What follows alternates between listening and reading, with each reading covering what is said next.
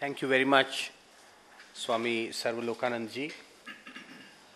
It's very appropriate that we are concluding today's function with the ringing words of Swami Vivekananda at the World Parliament of Religions.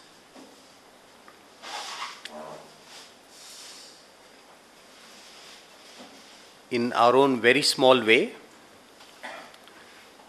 we are attempting to promote the cause of dialogue between Hindus and Christians, which was the subject of today's talk, but not limited to Hindus and Christians, dialogue between Hindus and Muslims, dialogue between all faiths that constitute our country, that constitute our world. That's the need of the hour. We need to understand each other, and on the basis of understanding, mutual respect, learn to create India as a land of peace and harmony, which is the essential ethos of our country.